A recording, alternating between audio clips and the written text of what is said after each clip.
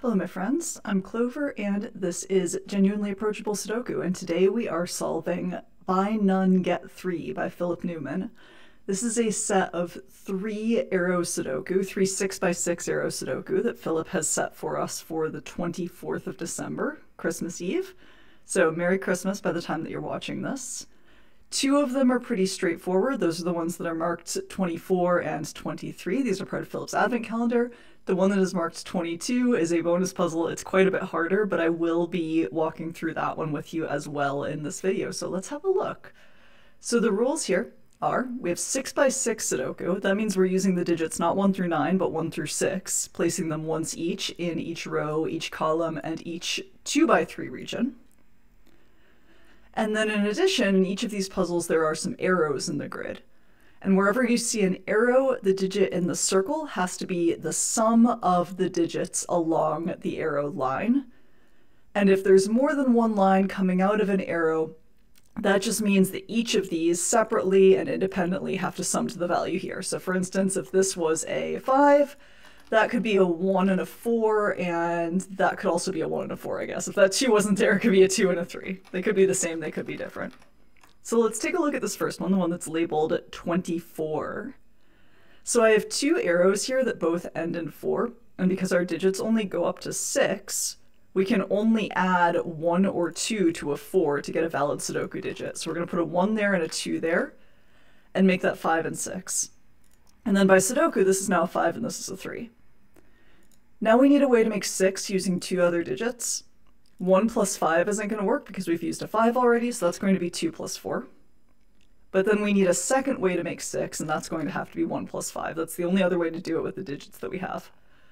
1 is the last digit in this column. That makes this a 4. And then the only digit we have remaining that's bigger than 4 is 6. So that'll be a 6, that'll be a 3. To finish this column, we need a 6, and to finish this column, we need a 3. Over here, we need a 4 and a 6.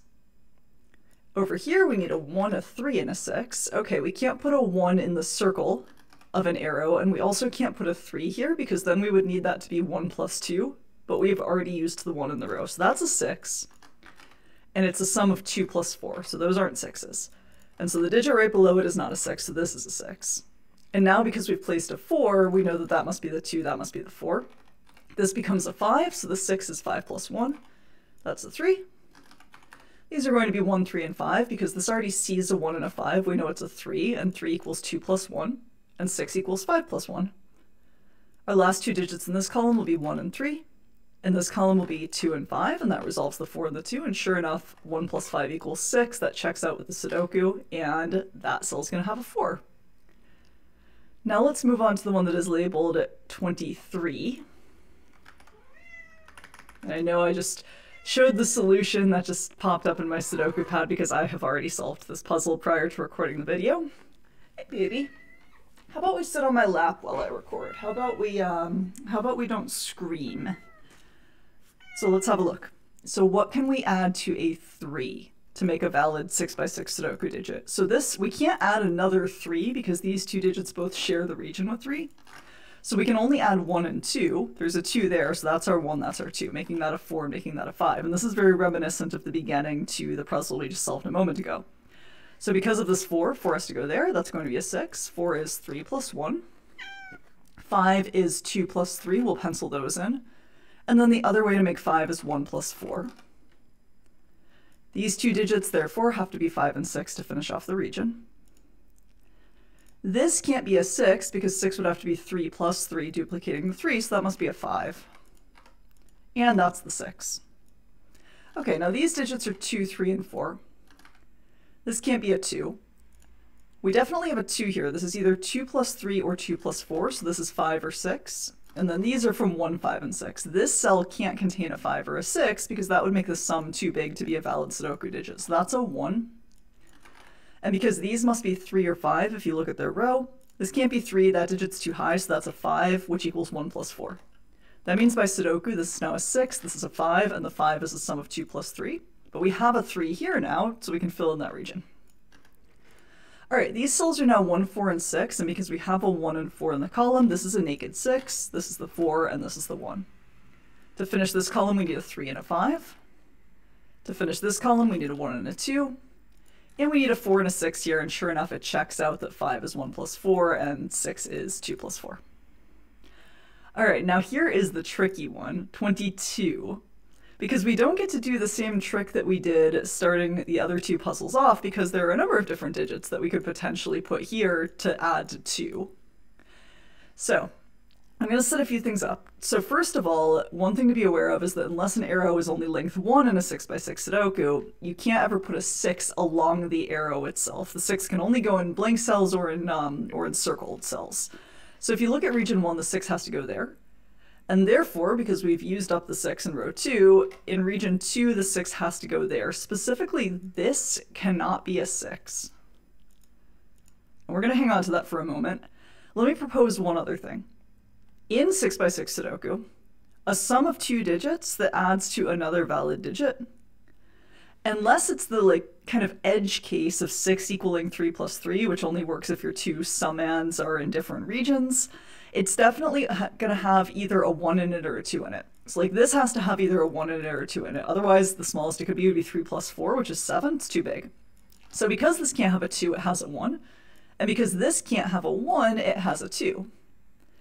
Therefore, if you look at where 2 can possibly go in region 2, can't go in those cells, can't go here because of the 2 down there, and then 2 certainly can't be the sum of 2 other digits that are different, so that's going to be a 2. That means there's a 2 in one of these cells by Sudoku. And because there's a 2 here, there must be a 1 there. This has to be 5 or 6, by the way. Okay, so now if we focus on this. This is not a 6, and it is 2 plus something. So if it's 2 plus 1, that would be a 3. It can't be 2 plus 2. It could be 2 plus 3, which would be a 5, and it can't be 2 plus 4 because that would make it 6, and we've already used 6.